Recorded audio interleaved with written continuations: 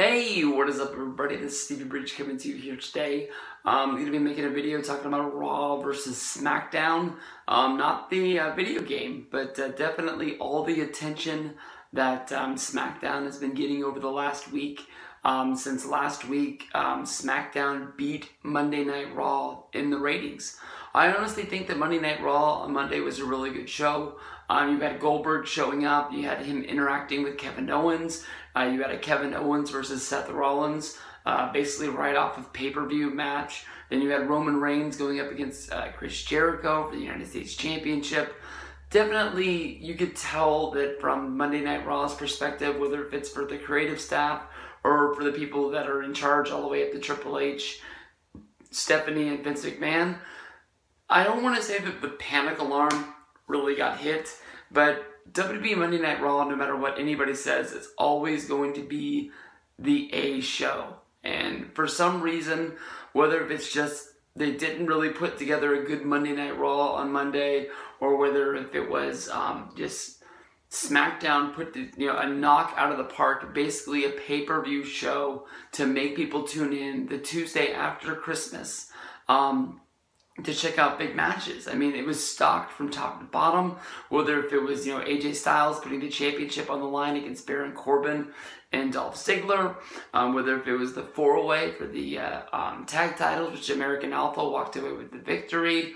There was one thing after another on that show, and my friend Mike was lucky enough to go to it. I think overall, SmackDown has been gaining momentum since the draft. SmackDown has to shake off the era of the island of misfit toys. It's always been all hands on deck for Monday Night Raw. That it's always been treated as if it is the A show, whether it's a Triple H return, an Undertaker return, some sort of legend coming back to be there.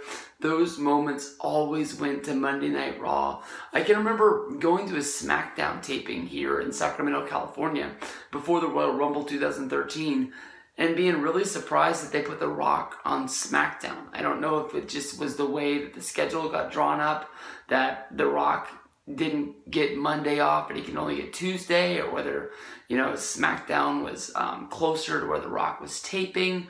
But I felt like it was one opportunity given to SmackDown that they honestly had not gotten in a long time. It was a weird thing, but it was a fun moment. I was glad I got my money's worth when I went that night, and it was really cool about my Rock t-shirt. Just bring it. Can't go wrong with that. But I don't know. I think SmackDown, honestly, when you shake it down to it, they wanted to make it where definitely Roman Reigns was the #1 guy. They stocked it up with Seth Rollins, a good guy for him to feud with. They put Brock Lesnar there. When they split up the roster, the WWE champion at the time was Dean Ambrose.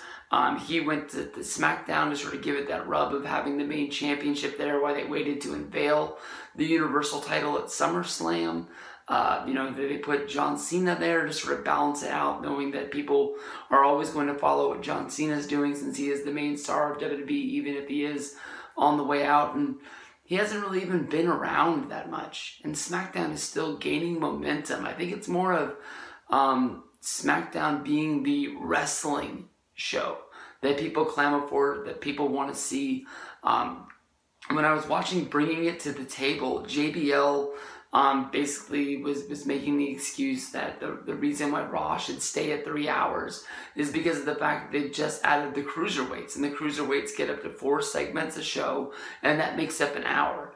I've watched a lot of Raw. I've fast-forwarded a lot of Raw.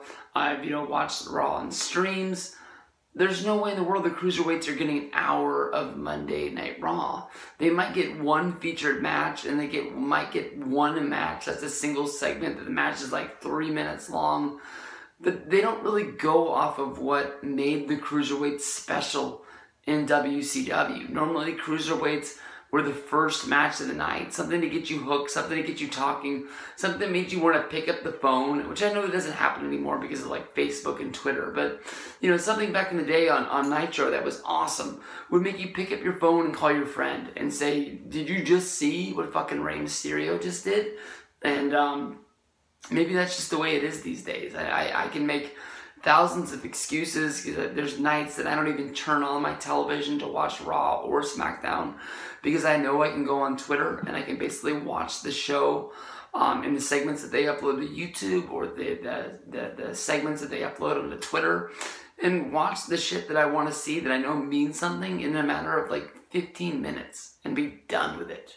Obviously, when I think about it, 3 hours on Raw, 2 hours on SmackDown, 5 hours in 2 nights watching television is a lot of time, especially when you have those weeks where there's pay-per-views 2 times a month that you have a 3-hour show on Sunday. It's just too fucking much wrestling, and I got too much other shit to do.